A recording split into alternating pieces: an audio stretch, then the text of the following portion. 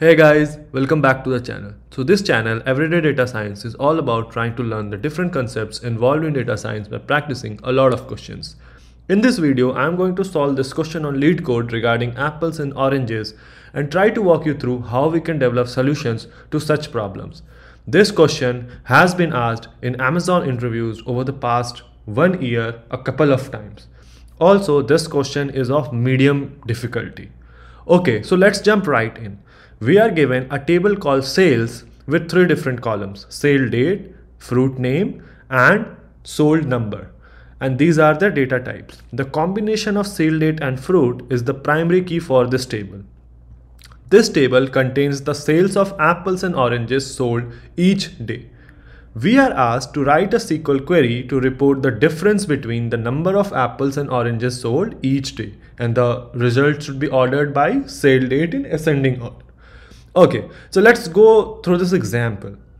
So here we have different dates and different fruits and their quantity sold, right? So for example, for 1st of May 2020, what would be the difference between number of apples and oranges sold?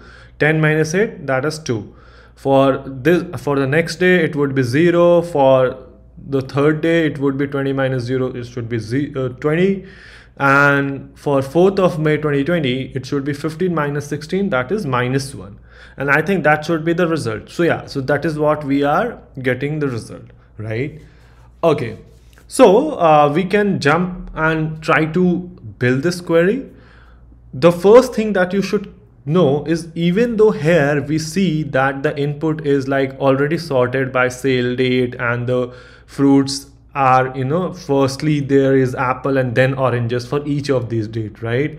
But in reality and in real world, and to make your code free of any future error, you should always try to think these edge cases as well, right? So it might be the case that the dates are not in the table as like one after the other. It may be that the data for 1st May 2020 is here, apples is here, and then after 4 or 5 rows again we have a data of 1st May 2020, but this time for oranges, right?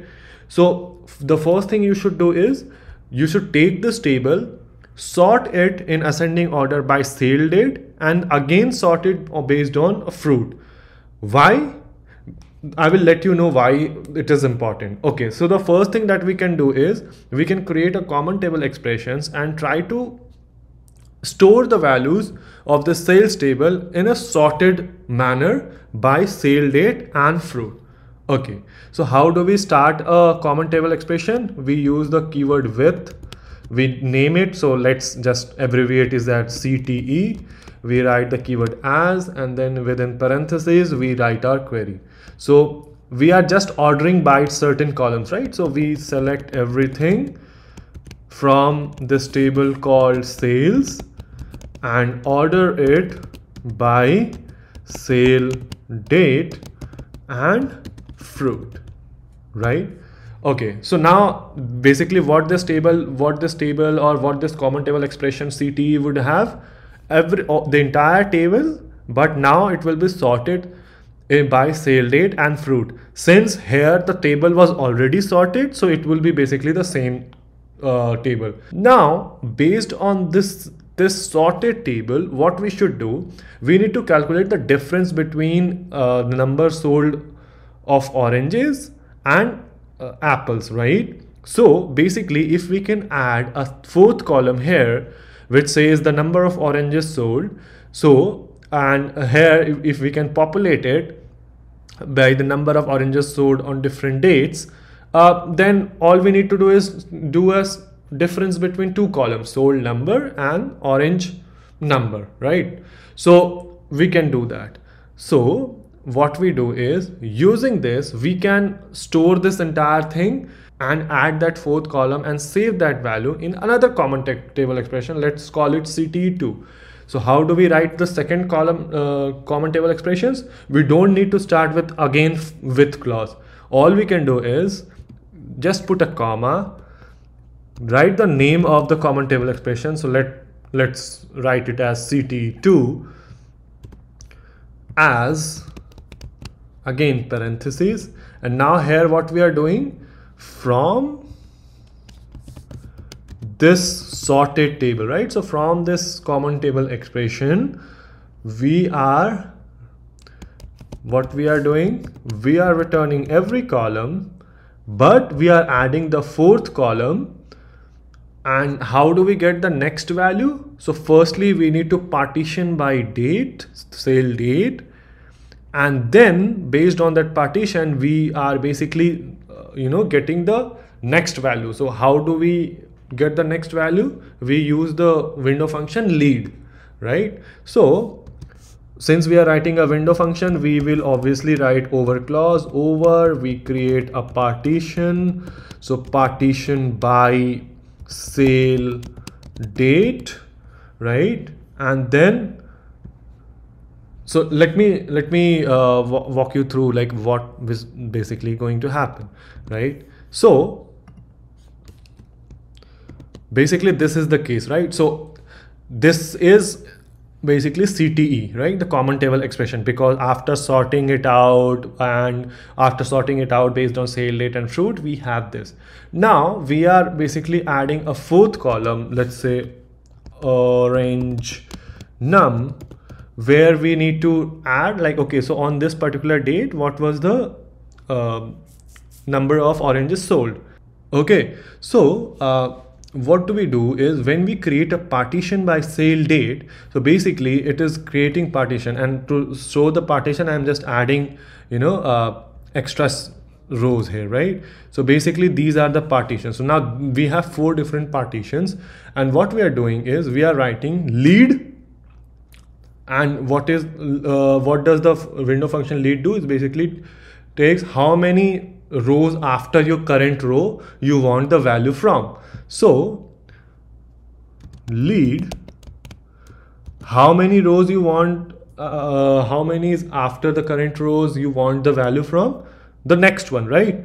So you write 1, and from which column you want the value? From this sold number value, right?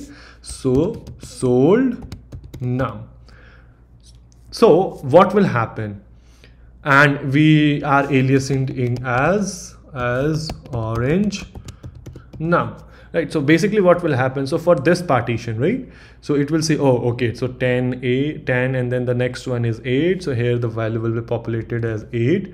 For this there is no, so since, right, if you don't do a partition here, the value will be coming from the next row, but it does not make sense, right? Because this row is for another day, and it does not make sense to include it here. So since there is nothing after this, here the value would be, for this column, null, right? Similarly for this, the value will be coming from the next row, that is 15, and again it would be null, right? So null.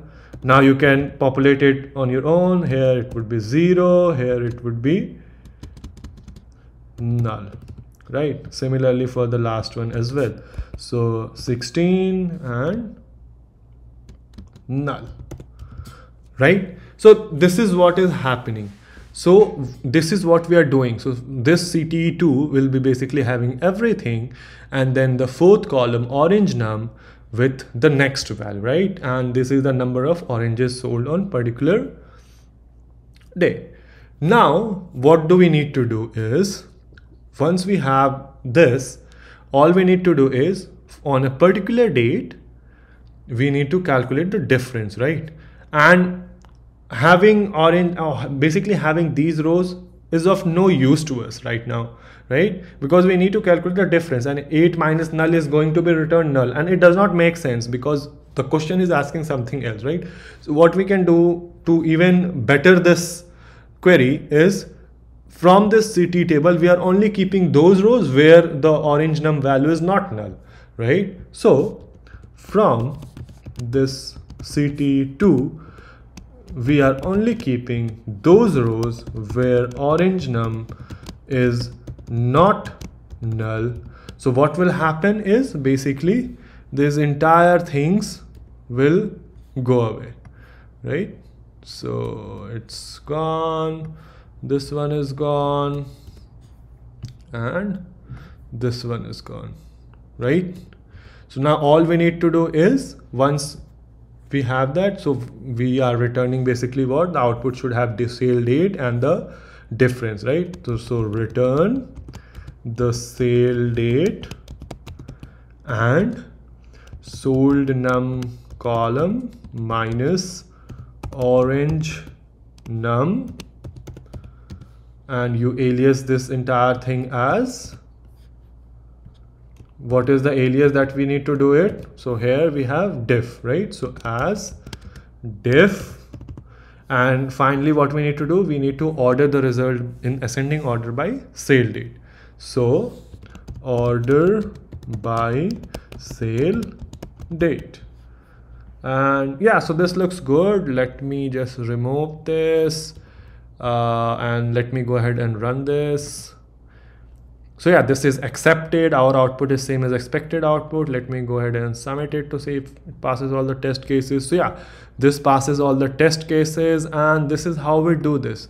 Again, remember, why did we start with, even though in this example we see that everything is sorted out and everything looks good and easy, but in real world or even in the test cases which might be working in the back end, when we are running the code or submitting it, it may not be the case. So that is why the first thing we are doing is we need to sort it by sale date and fruit. And now if you look at it, you will be able to make sense why I was sorting it based on fruit as well, because if this has been the reverse case, right, so oranges would be the first row and apples would be the next row, then that is a problem. Because if you do that, so in that case it would come out 8 minus 10 and not 10 minus 8, right? So even though the difference is going to be of 2, but the mathematical sign would be negative, and that would lead to an error. So that is how we do this question. Let me know guys if you found it useful, and until then I will see you guys in the next video.